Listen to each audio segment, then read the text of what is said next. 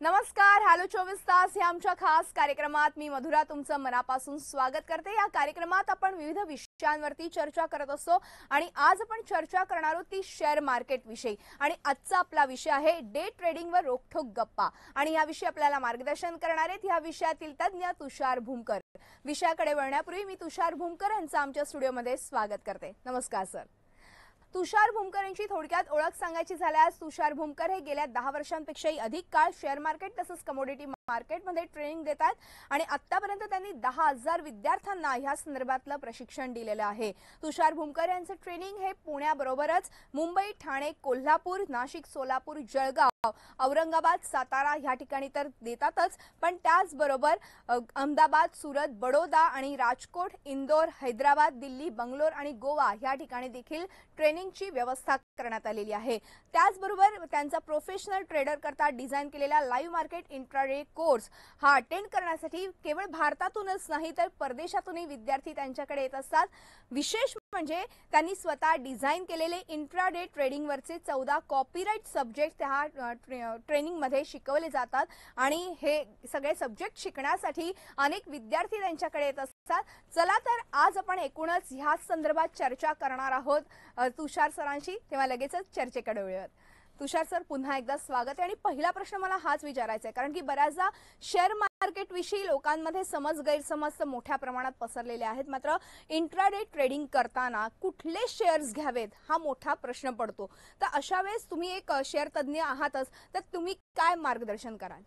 मुळात intraday trading shares मध्ये करणं हे तेवढं मी सजेस्ट करत नाही, कारण शेअर मार्केट हे बनवताना 145 वर्षापूर्वी जेव्हा ते चालू झालं होतं त्यावेळेला डे ट्रेडिंगची कन्सेप्ट नव्हतीच। ठीक आहे, त्याला लॉंग टर्म इन्व्हेस्टमेंट करायसाठी डिझाइन केलं होतं। नंतर टेक्नॉलॉजी जशी चेंज होत गेली तशी लोकांनी जबरदस्तीने याच्यामध्ये डे ट्रेडिंग, फ्युचर ऑप्शन, बाकीचे सगळे प्रकार घुसवले। पण बेसिक प्रोडक्ट जो आहे शेअर्स हा इन्व्हेस्टमेंट करायसाठी डिझाइन केलेला आहे। इकडे जर आपण इन्व्हेस्टमेंट केली, ठीक आहे, तर शॉर्ट टर्म किंवा लॉंग टर्म मध्ये प्रॉफिट मिळू शकेल जर मार्केट वरती गेलं तर। पण जर इथं आपण डे ट्रेडिंग करत राहिलो तर कुठलेही टेक्निक वापरा किंवा सॉफ्टवेअर वापरा किंवा कोर्स अटेंड करा, ह्याच्यामध्ये कायम आणि रेग्युलर प्रॉफिट होणं ही इम्पॉसिबल गोष्ट आहे। मोस्टली लोक युट्यूबवर जाऊन सर्च करत असतात की how to select stocks for intraday trading, ठीक आहे, तर त्याच्यामध्ये कुठल्याही वेबसाईटवर जाऊन कुठलीही माहिती घेतली, 2000 व्हिडिओ जरी लागोपाठ बघितले, 1% सुद्धा नॉलेज गेन त्याच्यामध्ये होणार नाहीये। कारण शेअर मारे इंट्राडे ट्रेडिंग करणं ह्याच्यावरती बरेच लोक आपल्या आपल्या पद्धतीने मत मांडत असतात, पण ते कोणाचंच मत त्याच्यामध्ये जे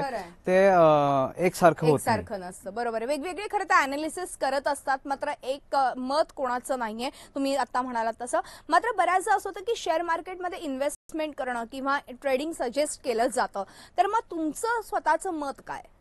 मी मोस्टली ट्रेडिंग सजेस्ट करतो ते म्हणजे कमोडिटीज मध्ये, कारण कमोडिटीज हा प्युअर डे ट्रेडिंग करायसाठी डिझाइन केलेला प्रोडक्ट आहे। इंट्राडे ट्रेडिंगचे सगळे बेनिफिट्स ह्याच्यामध्ये आपल्याला मिळतात। एकतर आधी सेल करून नंतर बाय करायला अलाउड आहे, ठीक आहे, त्यानंतर ह्याच्यामध्ये आपलं एक्सपोजर किंवा लिव्हरेज किंवा उधारी वापरून ट्रेड करता येतं आणि ट्रेडरसाठी सगळ्यात महत्वाचं आहे ते म्हणजे उधारी मिळणं, जे इन्व्हेस्टरला मिळत नाही ट्रेडरला मिळते। म्हणून मी जास्त कमोडिटीज मध्ये ट्रेडिंग सजेस्ट करतो। त्याच्यात लिक्विडिटी खूप हायएस्ट आहे। कमोडिटी मार्केटमध्ये जे आपण काम करत असतो तेव्हा जागतिक बाजारपेठेमध्ये आपल्याला काम करण्याची संधी त्याच्यामध्ये मिळते, ठीक आहे। तर शेअर्स मार्केट जे हे फक्त इंडिया पुरतं लिमिटेड आहे, पण कमोडिटी मार्केट ही जागतिक बाजारपेठ आहे, त्याच्यामध्ये आपण काम करतो तेव्हा आपल्याला त्या लेवलवरती जी चालणारी मोमेंट आहे त्याला कॅच करून त्याच्यातून प्रॉफिट कॅप्चर करता येतो। बरोबर, म्हणजे सगळ्यात जास्त भर तुमचा कमोडिटी मार्केट वरती आहे इंट्राडे पेक्षाही, आता जसं तुम्ही सांगितलं तसं। मात्र बऱ्याचदा प्राइस पॅटर्न वरती देखील कुठेतरी लोक काम करताना आढळून येतात,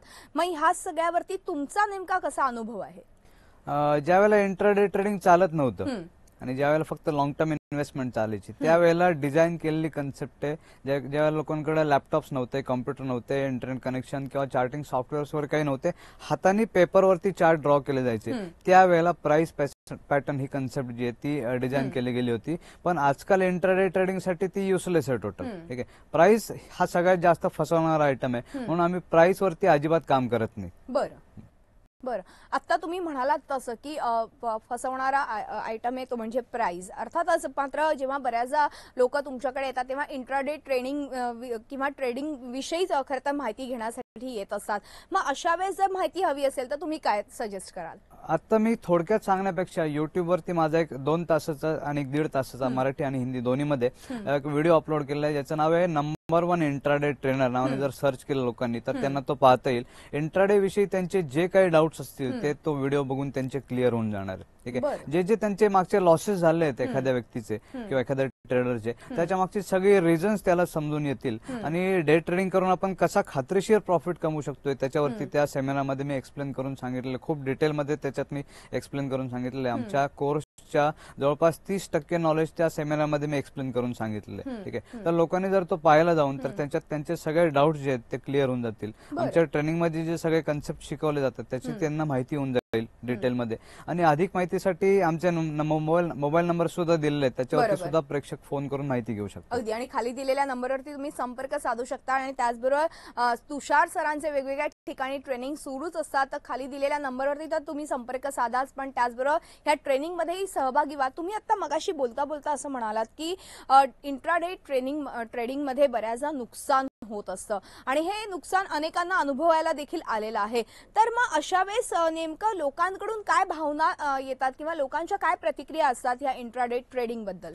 हो, नुकसान होतं. बिना माहिती घेता जर याच्यामध्ये उतरून काम चालू केलं तर ह्याच्यात नुकसान होणार आहे. ठीक आहे, कारण ही गाडी BMW ची सारखी काम करते आणि ही 240 स्पीडने चालत असते, तर त्या 240च्या स्पीडने गाडी चालवायची कॅपॅसिटी सुद्धा आपल्यामध्ये आली पाहिजे, तेवढी मास्टरी आपल्यामध्ये आली पाहिजे. त्याच्यासाठी नुसतं नॉलेज गरजेचं नाहीये, प्रॉपर नॉलेज गरजेचं आहे. ठीक आहे, भरपूर काही कोर्सेस मार्केटमध्ये आजकाल अवेलेबल आहेत, छोटे मोठे, ज्या गुगलवरती फुकट अवेलेबल आहेत गोष्टी, त्या सगळे ते लोक मटेरियल कॉपी करून शिकवत असतात. आणि जे गुगलवर फ्रीमध्ये अवेलेबल आहे मी त्यातलं काहीच शिकवत नाही. आणि मी जे शिकवतो माझ्या कोर्समध्ये त्यातलं दुसऱ्या कुठल्याही कोर्समध्ये शिकवलंही जात नाही आणि कोणी शिकवू शकत नाही, कारण 14 सब्जेक्ट माझ्या याच्यामध्ये असे आहेत ज्याच्यावरती माझा कॉपीराईट आहे. ठीक आहे, इंट्राडे ट्रेडिंग साठी मी ते डिझाईन केलेले आहेत. सगळ्या कोर्सेसमध्ये लोक असं सांगतात की इंट्राडे ट्रेडिंग करू नका. ठीक आहे, मी असं सांगतो की इंट्राडे ट्रेडिंग करा, काय अडचण आली तर आम्ही सपोर्ट द्यायसाठी बसलेलो आहे. बरं, आणि आतापर्यंत 10,000पेक्षा अधिक विद्यार्थ्यांनी यामध्ये खरं तर सहभाग घेतला आणि त्यांनी हे कोर्स केलेले आहेत, त्यांना नक्कीच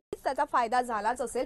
मात्र जेव्हा विद्यार्थी अशा पद्धतीचं ट्रेनिंग घ्यायला येतात, कारण की तुम्ही जसं म्हणालात तसं 14 कॉपीराईट्स तुम्ही असे कोर्सेस बनवलेले, ते एकदम वेगळे आहेत, हटके आहेत. या कोर्सेसचं काय वैशिष्ट्य सांगू शकाल का थोडक्यात? एक तर आम्ही मोस्टली प्रेफरन्स देतो ट्रेडिंगला, ते म्हणजे कमोडिटीज वरती. ठीक आहे, एक तर इंट्राडे ट्रेडिंग कुठल्याही कोर्समध्ये शिकवलं जात नाही, कमोडिटी त्याहून कोणी शिकवत नाही. आणि लाईव्ह मार्केटमध्ये शिकवायची तर बिलकुल कोणाची कॅपॅसिटी नाही. ठीक आहे, आणि कोणी जर शिकवत असेल किरकोळ तर तासभर किंवा अर्धा तास शिकवतात. आणि आमचा जो कोर्स डिझाईन केला मी, तो 5 दिवसाचा कोर्स असतो, ज्याला नोकरी सोडून धंदा बंद करून, ठीक आहे, आता बरेच लोकांच्या नोकऱ्या सुटायची वेळ आलेली आहे किंवा सोडायच्या तयारीत आहेत. IT मधून खूप जास्त लोक आमच्याकडे ट्रेनिंग अटेंड करायसाठी येत असतात, कारण फ्रस्ट्रेट झालेले आहेत. ठीक आहे, जॉब सोडायच्या प्रयत्नात आहेत, पण त्या पटीत तेवढं इन्कम मिळत नाही कुठं, म्हणून ते वेट करतायत काहीतरी स्कोप शोधायसाठी. आणि आजकाल प्रत्येकाने आपल्यासाठी एक additional source of income create करणं खूप खूप गरजेचं आहे. नोकरी जर सुटली तर त्याचा एक बॅकअप प्लॅन आपल्याकडे तयार पाहिजे, किंवा चालू धंदा जर बंद करायची वेळ आली तर त्याच्यासाठी आपलं एक ऍडिशनल सिस्टम जे पैसे कमवून देईल असे आपल्याकडे असणं खूप गरजेचं आहे. तर आम्ही खास करून ज्याला फुल टाइम ट्रेडिंग मध्ये उतरायचे अशा लोकांसाठी ट्रेनिंग कंडक्ट करत असतो. म्हणजे आणि अर्थातच या ट्रेनिंगचा नक्कीच आतापर्यंत अनेक लोकांनी खरं तर फायदा घेतलेलाच आहे. आणि ज्यांना कोणाला खरं तर हे ट्रेनिंग घ्यायचं असेल तर विविध ठिकाणी खरं तर सरांच्या वेगवेगळ्या ठिकाणी सेमिनार्स असतात, तर नक्कीच तुम्ही या ट्रेनिंगचा लाभ घेऊ शकता. आणि केवळ फक्त भारतातूनच विद्यार्थी येत नाही तर परदेशातून तुमच्याकडे ट्रेनिंगसाठी येतात, हे खरं तर वैशिष्ट्य आहे. आतापर्यंत अनेकांनी हे ट्रेनिंग घेतलेलं आहे, त्यांच्या काही प्रतिक्रिया आपल्यापर्यंत पोहोचलेल्या आहेत. आपण जाणून घ्या त्यांच्या नेमक्या काय प्रतिक्रिया आहेत. मी राहुल गोलप, भोसरीवरून आलोय. मी माझं प्रोफेशन पहिलं तर मी IT कंपनीमध्ये जॉबला होतो. जवळपास 3-1 वर्ष मी IT मध्ये जॉब करत होतो. आणि जॉबमध्ये फ्रस्ट्रेट झाल्याच्या नंतर एक ठिकाणी मी असा विचार केला की या फील्डमधून आपण एक्झिट घेतलं पाहिजे. एक्झिट तर घ्यायचं होतं, पण त्याच्यानंतर करायचं काय हे बरेच दिवस मी विचार करत होतो. आणि विचार करता करता एक दिवस मी युट्यूबला ट्रेडच्या बद्दल जरा थोडा माहिती घेत होतो. आणि बरेचसं ट्रेडिंगच्या माहिती घेतल्याच्या नंतर तुषार सरांचे मी युट्यूबला काही व्हिडिओ बघितले. त्यांचं एक सेमिनार आहे 2 तासाचं, ते पूर्णपणे वॉच केलं. आणि वॉच केल्याच्या नंतर थोडं मी ट्रेडच्या बद्दल थोडं पॉझिटिव्ह झालो, पण तरी मी शुअर नव्हतो की खरंच या फील्डमध्ये आपण उतरलं पाहिजे का नाही. आणि उतरायचं जरी होतं मला, तरी मी ॲज अ पार्ट टाइम विचार करत होतो उतरायचं म्हणून. त्यानंतर सरांचं स्टाफचं मी कॉन्टॅक्ट केलं. आणि स्टाफने मला सरांशी डायरेक्ट कॉन्टॅक्ट करून दिला आणि कॉन्टॅक्ट केल्याच्या नंतर जे मला पॉझिटिव्ह गोष्ट जे सरांनी सांगितलं ह्या फील्डच्या बद्दल, त्यानंतर मी आज विचार केला की नाही, आपण ह्या गोष्टीचा विचार केला पाहिजे आणि एक पॉझिटिव्हली आपण ह्या गोष्टीमध्ये उतरून एक आपलं करिअर घडू शकतो. पण तरीही मी माझं फील्ड ऍज अ पार्ट टाइमच विचार करतो ट्रेडिंगमध्ये. त्यानंतर सरांना भेटलो मी आणि नंतर ज्यावेळेस मी 5 दिवसाचा कोर्स अटेंड केला, या 5 दिवसाच्या कोर्समध्ये पण पहिला मी 1 डे अटेंड केला आणि त्यानंतर 5 दिवसाचा अटेंड केला. तर पहिले 2 दिवस जे आपले असतात हे सेशन्स आपले टोटली थेअरी असते आणि राहिलेले 3 दिवस हे आपले प्रॅक्टिकल असते. 2 दिवसाच्या थेअरीमध्ये आम्हाला बऱ्यापैकी, मला तर एक जवळपास 80-90% या मार्केटचं कळलं आणि त्यानंतर जे ट्रेडिंग केलं मी, जे काय ऑनलाईन म्हणजे एक लाईव्ह ट्रेडिंग मार्केट जे केलं, तर ह्या ट्रेडिंगमध्ये मला बऱ्याचशा गोष्टी कळल्या आणि आता मी अशा पोझिशनवर आहे की मी जो कालपर्यंत मी असा विचार करत होतो की आपण हे पार्ट टाइम करावं, पण मी आता हे ऍज अ माझं लाईफ टाइम ऑपॉर्च्युनिटी म्हणून मी एक ह्या गोष्टीकडे बघतोय. आणि नक्कीच येत्या काळात मी जे काही जॉब करतात माझे मित्र किंवा बाकीचे जे कोणी आहेत त्यांना मी नक्कीच एक सांगू इच्छितो की ही फील्ड असं आहे की तुम्हाला भरपूर कमवून देणार आहे आणि जर आपण चांगला एक मेंटर जर आपल्याला भेटला तर नक्कीच आपलं जे काही करिअर आहे ते एक चांगल्या स्टेबल होऊ शकतं आणि चांगलं लाईफ आपली घडू शकतं. तर मी माझ्या सगळ्या मित्रांना एकच सांगू इच्छितो की नक्कीच तुम्ही टेक्निकल ट्रेडमध्ये या आणि नक्कीच भूमकर सर आपल्या संघ आहे आणि नक्की ते आणि त्यांचा स्टाफ हा इतका चांगला आहे की तुम्हाला वेळोवेळ मदत करतात. आणि नक्कीच मला तर एक नवीन आता एक अशी इच्छा म्हणजे निर्माण झालेली आहे की नक्कीच इथलं पुढलं आयुष्य माझं नक्कीच खूप सुंदर असणार. सर, आत्ताच आपण बघितलं यांच्या प्रतिक्रिया आणि ह्या प्रतिक्रियांवरनच मला असं वाटतं की जे कोणी आता आपला कार्यक्रम बघत असेल त्यांना नक्कीच आता इंट्राडे ट्रेनिंग विषयी खरंच उत्सुकता निर्माण झाली असेल आणि ह्या ट्रेनिंगमध्ये येऊन ह्या सगळ्याबद्दल माहिती घेणं फार आवश्यक आहे. आपण एक छोटासा ब्रेक घ्या. ब्रेक नंतर मला बरेच प्रश्न तुम्हाला विचारायचे आहेत याविषयी, पण एका छोट्याशा ब्रेक नंतर. तेव्हा हॅलो 24 तास मध्ये वेळ झाली एका छोट्याशा ब्रेकची. कुठेही जाऊ नका, पाहत राहा आमचा खास कार्यक्रम हॅलो 24 तास.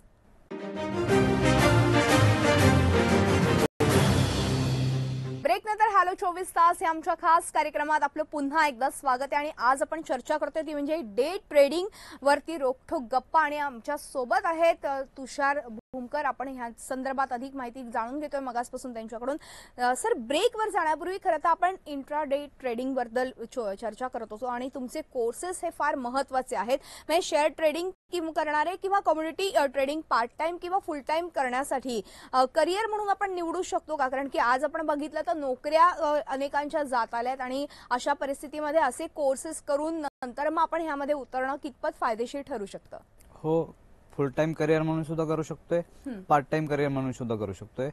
युएस मध्ये जवळपास 45% लोक फक्त ट्रेडिंग करतात आणि फ्रीलान्सिंग करतात. तिकडे जॉब ही कन्सेप्ट नाहीये सहसा. ठीक आहे. तर इंडियन जे पब्लिक आहे ते त्यामुळे त्यांना डिमांड खूप आहे युएस मध्ये जॉब करायसाठी. एक तर आपली लोक तिकडे नोकरी करायसाठी जातात किंवा ती त्यांची कामं आपल्याकडून आउटसोर्सिंगच्या नावाखाली करून घेतात. ठीक आहे. तर आपण पण जर चालू केलं तर खूप ह्याच्यामध्ये चांगला स्कोप आहे. ह्याच्यामध्ये प्रॉपर मेंटर मिळणं गरजेचं आहे. मेंटर जर त्याच्यामध्ये असेल, तुम्हाला प्रॉपर नॉलेज जर घेऊन उतरून काम केलं, त्याच्यामध्ये इंट्राडे ट्रेडिंग मध्ये जेवढा प्रॉफिट होतो तेवढा जगातल्या दुसऱ्या कुठल्याही धंद्यामध्ये होत नाही. ठीक आहे. आणि आम्ही मोस्टली प्रेफर करतो क्लायंटला डे ट्रेडिंग करायसाठी. लॉंग टर्म इन्व्हेस्टमेंट वरती खूप लोक आजकाल इंटरेस्टेड असतात. मोस्टली लोक बघतायत की पॅसिव्ह इन्कम क्रिएट करायसाठी. ठीक आहे. आणि म्युच्युअल फंडात पैसे टाकतात. ठीक आहे. 1000 रुपये 500 रुपयाची SIP भरून किंवा इन्शुरन्स पॉलिसी खरेदी करून किंवा अर्धा ग्रॅम 1 ग्रॅम सोनं खरेदी करून त्याच्यातून काहीच पॅसिव्ह इन्कम नाही होणार. ऍक्टिव्ह इन्कम कडे जास्त वळलं पाहिजे. हा, लोकांनी मोस्टली पैसे इन्व्हेस्टमेंट करण्यापेक्षा पैसे कमवण्यावरती फोकस करावं मला असं खूप वाटतं. आणि मराठी माणूस खूप कमी आहे मार्केटमध्ये. बरोबर. आणि तो पैसा रोटेट व्हायला पाहिजे. तो कशा पद्धतीने रोटेट होतोय हे देखील पाहणं तितकंच महत्वाचं. आणि ट्रेडिंग मध्ये ज्या पद्धतीने पैसा रोटेट होतो त्या प्रकारे दुसऱ्या कुठल्या इन्व्हेस्टमेंट पर्यायामध्ये होत नाही. म्हणून आम्ही जास्त प्रेफर करतो की इंट्राडे ट्रेडिंग, ते पण कमोडिटीज मध्ये. बँकेच्या फिक्स डिपॉझिट मध्ये वर्षाला जेवढा इंटरेस्ट मिळतो तेवढा इकडे दिवसाला आणि कधी कधी तासाला सुद्धा मिळत असतो. आणि कसा कमवायचा हे आम्ही आमच्या कोर्समध्ये लागोपाठ 5 दिवस लाईव्ह मार्केटमध्ये अख्खा दिवस पूर्ण दिवस शिकवत असतो. बरोबर. आता तुम्ही तुम्ही म्हणालात की वेगवेगळ्या ठिकाणी लोक इन्व्हेस्ट करत असतात. फॉर एक्झाम्पल तुम्ही सांगितलं जसं गोल्ड असेल किंवा FDज असतील किंवा इतर काही गोष्टींमध्ये म्युच्युअल फंड्स असतील, ह्याच्यामध्ये इन्व्हेस्टमेंट केली जाते. मात्र बऱ्याचदा ही इन्व्हेस्टमेंट करण्यापेक्षा शेअर मार्केट किंवा वेगळे उपाय आपल्याकडे खरं तर पर्याय उपलब्ध आहेत. त्यामधला शेअर मार्केट हा उत्तम पर्याय का आहे? शेअर मार्केटमध्ये इन्व्हेस्टमेंट हा बाकी पर्यायांपेक्षा तरी सगळ्यात बेटर आहे, कारण त्याच्यामध्ये रेट ऑन इन्व्हेस्टमेंट जो आहे तो बाकी पर्यायांपेक्षा जास्त आहे. ठीक आहे, बँकेत फिक्स्ड डिपॉझिट मध्ये जर आपण पैसे टाकले वर्षाला 6.5 पावणे 7% इंटरेस्ट मिळतो. महागाई वाढते 12 ते 13%. सेम कंडिशन आहे इन्शुरन्स पॉलिसीमध्ये सुद्धा. ठीक आहे, तो सुद्धा इन्व्हेस्टमेंटसाठी लोक जास्त करून वापरतात, टॅक्स वाचवायसाठी वापरतात. पण कंपाऊंड इंटरेस्ट रेट त्याच्यावरती जो मिळतो तो 5.25%च मिळतो. ठीक आहे, आणि महागाई ज्या पट्टीत वाढतीये त्या पट्टीत इन्शुरन्स पॉलिसी सुद्धा रिटर्न देत नाही. तिसरा पर्याय तो म्हणजे गोल्ड. ओके, तर गोल्ड हा इन्व्हेस्टमेंट प्रोडक्ट नाहीये, तो डेड इन्व्हेस्टमेंट होऊन जाते त्याच्यामध्ये, कारण घेतल्यानंतर विकत नाही. आणि जेव्हा विकायला जातो त्याच्यामध्ये घट सहन करायला लागते, मजुरी वाया जाते आणि परत त्याचे दुसरे कुठले तरी दागिने आपण करत असतो. ठीक आहे, त्यानंतर राहिला रिअल इस्टेट. ठीक आहे, रिअल इस्टेट सेक्टर सध्या पूर्ण डाऊन आहे. नवीन फ्लॅट खरेदी करणं हे मूर्खपणाचं काम आहे सध्या. ठीक आहे, कारण इन्व्हेस्टमेंट करून त्याच्यामध्ये तेवढे रिटर्न नाही मिळणार आहे जेवढे इथून मागच्या लोकांना मिळाले.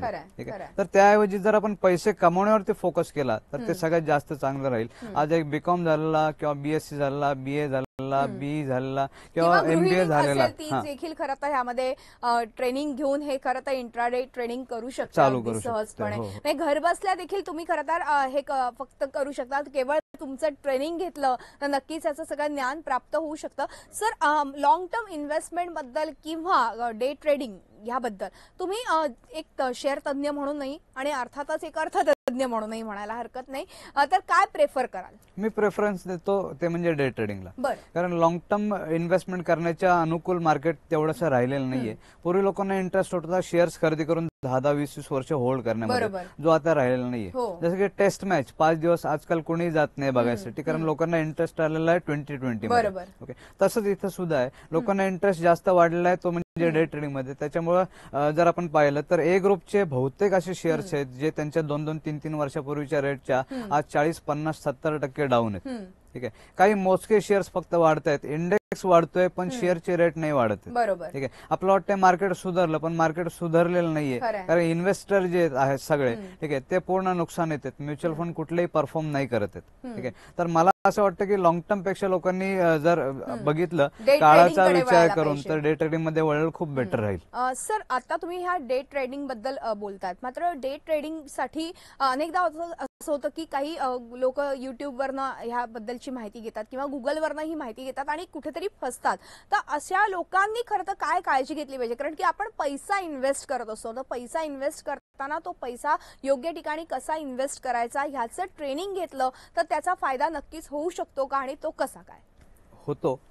नॉलेज कोणाकडून घेतोय हे पण खूप इम्पॉर्टंट आहे, कारण इंट्राडे ट्रेडिंग तर कोणीच शिकवत नाही, कमोडिटी त्याहून कोणी शिकवत नाही, आणि लाईव्ह मार्केटमधून त्यातलं त्या ट्रेडिंग कोणी सहसा शिकवत नाही. ठीक आहे, तर मी लोकांना सजेस्ट करेल की तुम्हाला जर ट्रेडिंग करायचं आहे त्यातली पूर्ण माहिती घेऊन मग याच्यामध्ये उतरा. त्याच्यासाठी प्रॉपर ट्रेनिंग घेणं खूप गरजेचं आहे. मी असं सांगत नाही की आमचाच कोर्स सगळ्यात बेटर आहे. ठीक आहे, पण जिकडे इंट्राडे ट्रेडिंग शिकवतात फक्त अशाच कोर्सला तुम्ही जर जॉईन केलं तर ते सगळ्यात चांगलं राहील, कारण लॉंग टर्म इन्व्हेस्टमेंट त्या पट्टीत रिटर्न नाही देते आता जेवढे इथून मागे देतो. बरोबर, आणि नक्कीच याचा फायदा खरं तर प्रत्येकालाच होणार आहे. आणि ट्रेनिंग घेतल्यावरती कुठलीही गोष्ट आपण सहजपणे ती प्राप्त करू शकतो. म्हणजे कुठलंही ज्ञान घेणं फार महत्वाचं आहे, फक्त ते ज्ञान योग्य व्यक्तीकडनं घेतलं तर नक्कीच त्याचा फायदा होऊ शकतो.